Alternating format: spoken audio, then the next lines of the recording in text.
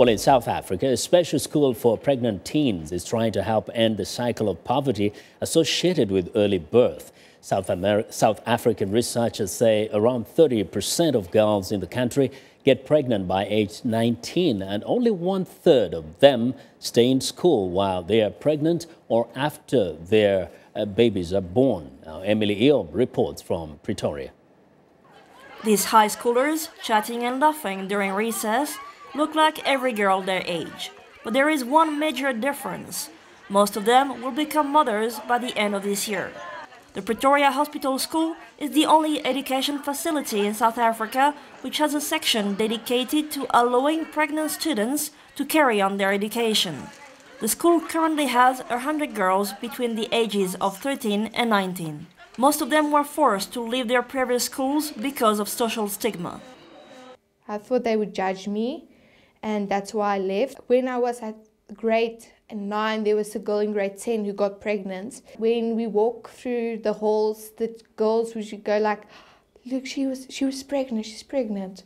So that's why I also didn't want to stay, because I know what the people think and they judge easily. Sometimes schools themselves decide to expel pregnant girls despite the fact that it is against South African law.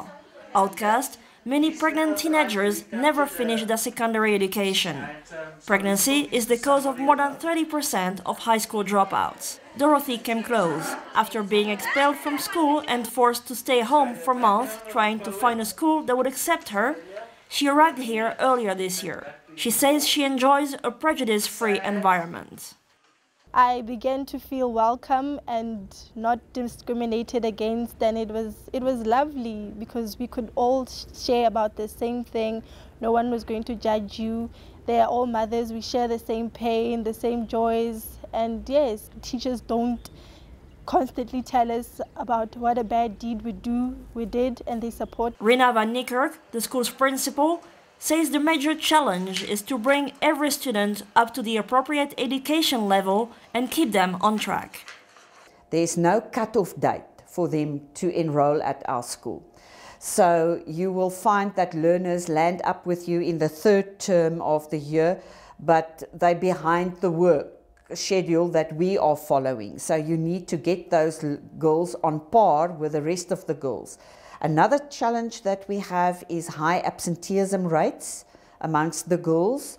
They suffer from pregnancy-related illnesses. This teaching section for pregnant teenage students opened in the mid-80s and remains the only such school in South Africa. Emilie Iob for VOA News from Pretoria.